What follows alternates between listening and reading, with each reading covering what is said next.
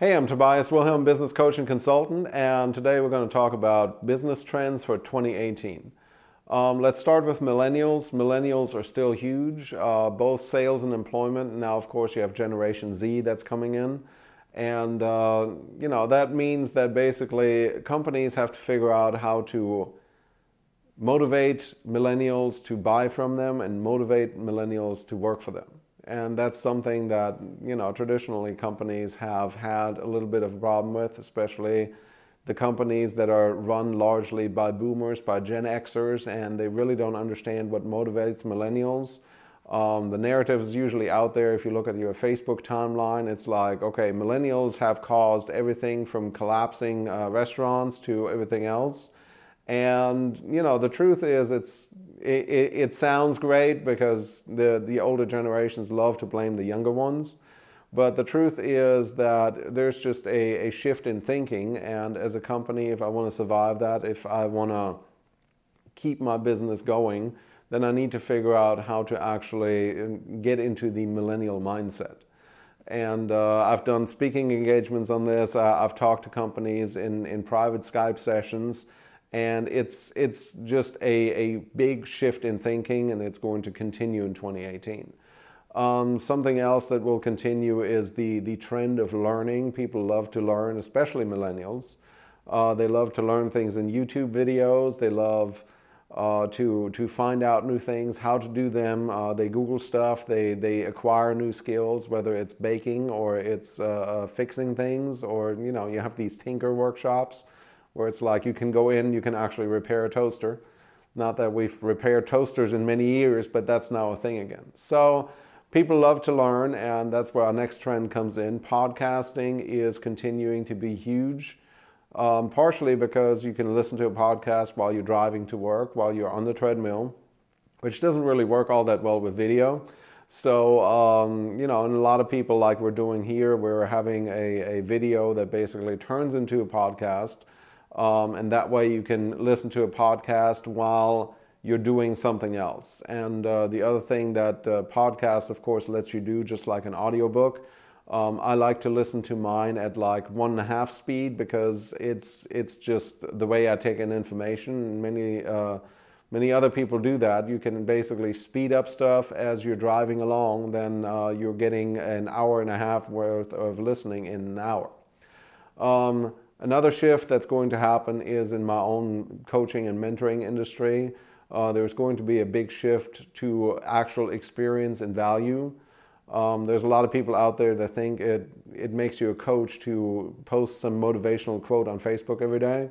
And quite frankly, that's not adding value to anybody. I mean, I love Einstein quotes as much as anybody else, but what is it actually adding to your business?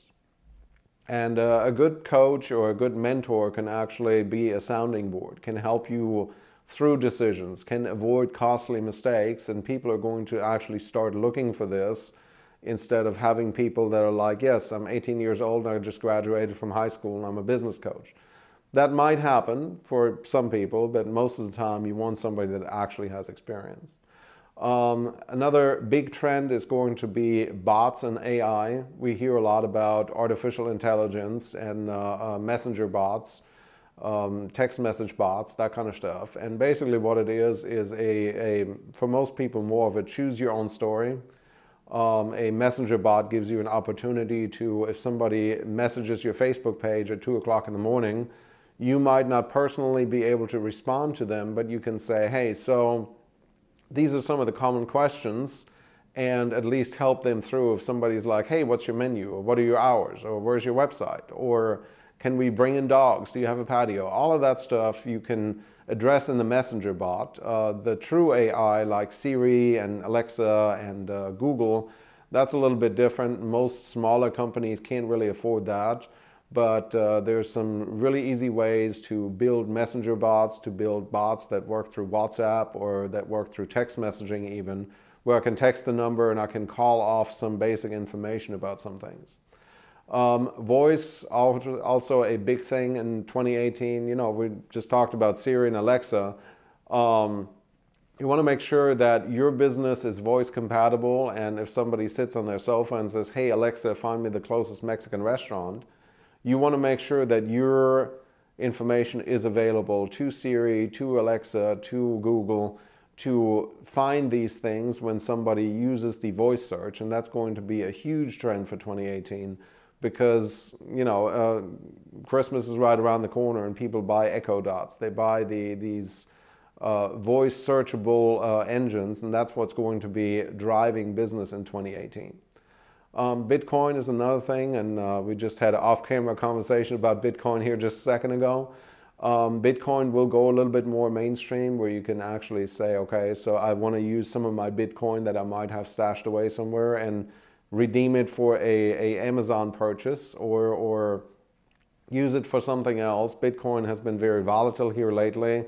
As of right now, which is December 14th, Bitcoin was at about 16,000, somewhere between 16 and 17. So there's a lot of people now, all of a sudden, it becomes a mainstream conversation. I think it's going to be entering the mainstream payment. The system behind Bitcoin is the blockchain, where basically you have an entire decentralized network of computers that is, at this point, pretty much unhackable because you would have to hack hundreds of computers all within 10 minutes before they all compare themselves. So that's going to find some new applications in security, probably in healthcare, all the places where you want to make sure that your data is 100% safe and unhackable. I think that's coming.